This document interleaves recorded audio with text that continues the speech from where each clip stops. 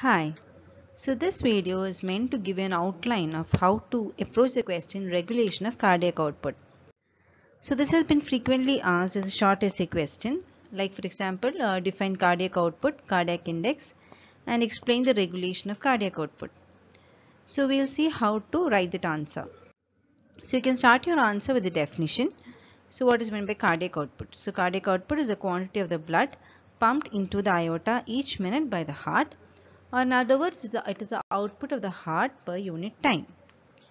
Next, you have to write the normal values. So in a resting man, it averages around 5 liters per minute. So if the heart rate is around 72, his cardiac output will be around 5 liters per minute. So that is because cardiac output is stroke volume into heart rate. So if the stroke volume is 70 and the heart rate is 72, then his cardiac output will be 5. Now there's another term called cardiac index, which is nothing but the output per minute per square meter of the body surface. So here we can see that there's another unit, that is per square meter, and the normal value is 3.2 liters per minute per meter square. Okay.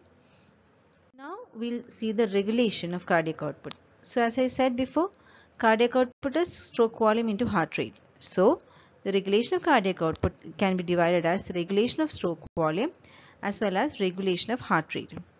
In regulation of stroke volume, we can explain the heterometric regulation as well as homometric regulation.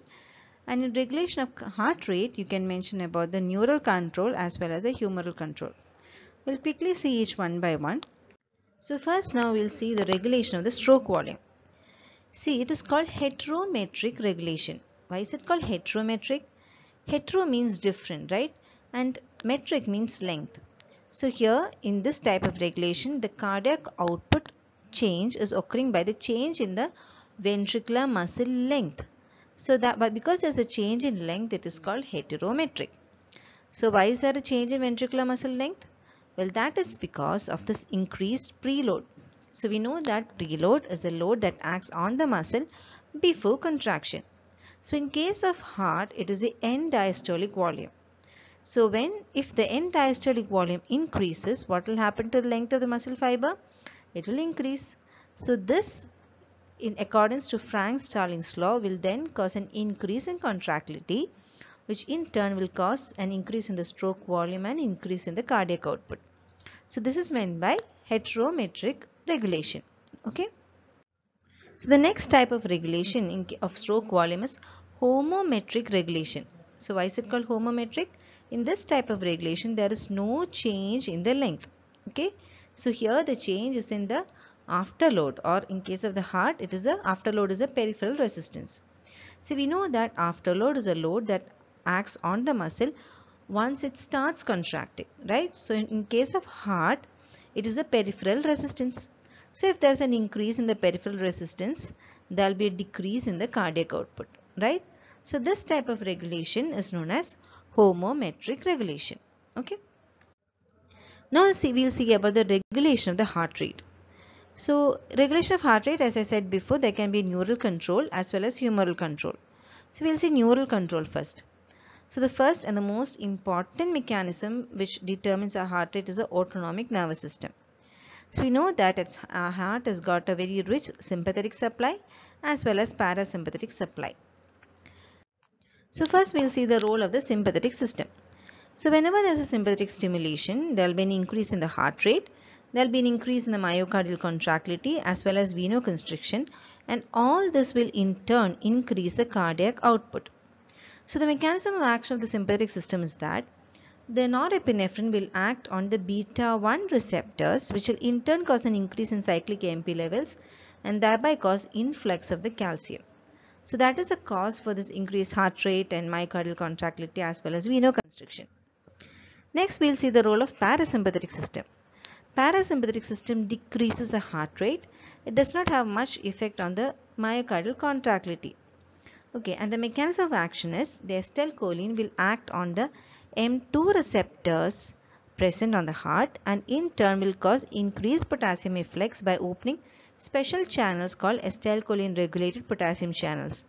It will also cause a decrease in the cyclic AMP, and all this will in turn lead to a decrease in the heart rate. Okay, So that is the mechanism of parasympathetic system. Next, we'll see the role of medulla in case of the regulation of heart rate. So here again, the medulla, it is a medulla that controls the sympathetic as well as the parasympathetic innervation to the heart and the other blood vessels. So we'll see how.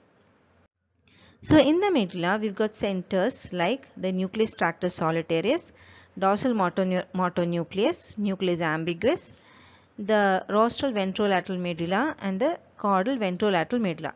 These are the chief centers that regulate our heart rate as well as other parameters like blood pressure. So we'll see how. So in case of parasympathetic innervation, the nucleus tractus solitarius in turn innervates the dorsal motor nucleus, which in turn sends impulses to the nucleus ambiguus, and this via vagus nerve will act on the heart to decrease the heart rate. Okay, so this is how the parasympathetic innervation or parasympathetic control of medulla takes place. Now we'll see how the sympathetic control of the medulla takes place. So from the nucleus tractus solitarius, there are nerve fibers to the caudal ventrolateral medulla, CVLM. Now from there are GABAergic neurons sending its impulses to the rostral ventrolateral medulla. Okay, so rostral ventrolateral medulla is actually a tonically active area which in turn sends down its impulses via the intromediolateral gray column of the spinal cord, and from there it sends its impulses via the sympathetic ganglion to the heart, and in turn it will cause an increase in the heart rate. So see, both the sympathetic as well as the parasympathetic innervation has areas in the medulla to control it. Okay, so that is the role of medulla in case of regulation of heart rate. So next we will see the reflex control of heart rate. So the reflex control include the baroreceptor reflex, the chemoreceptor reflex, the Bainbridge reflex, as well as the Cushing's reflex. So I am not going on to the details of what these reflexes are, but these headings should be there when you write the reflex control of heart rate.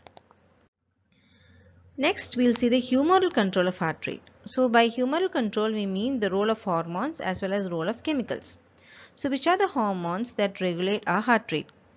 So basically, we've got the most important one are the catecholamines, which are secreted by the adrenal medulla. Then we've got hormones secreted by the pancreas, which are the insulin and the glucagon. Then we've got the thyroid hormones as well as the growth hormone, which is secreted from the pituitary. So these are the hormones which in general increase the heart rate. Next, we will see some chemicals that act on the heart. So first of all, oxygen. So we know that mild hypoxia actually causes tachycardia, right? So if there is a moderate to severe hypoxia, it will lead to decrease in cardiac output by suppressing myocardial contractility. So in general, we can remember that whenever there is a decrease in oxygen, there will be an increase in the heart rate.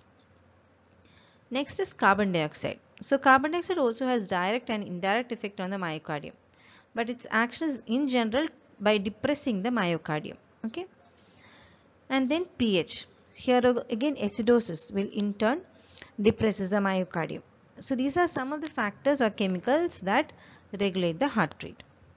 So when a question like regulation of cardiac output is asked, we have to first write the regulation of stroke volume, in which we've seen about the heterometric regulation as well as homometric regulation, and then regulation of heart rate, in which we've seen about the neural control, wherein you have to write about the autonomic control, the medullary control as well as the reflex control.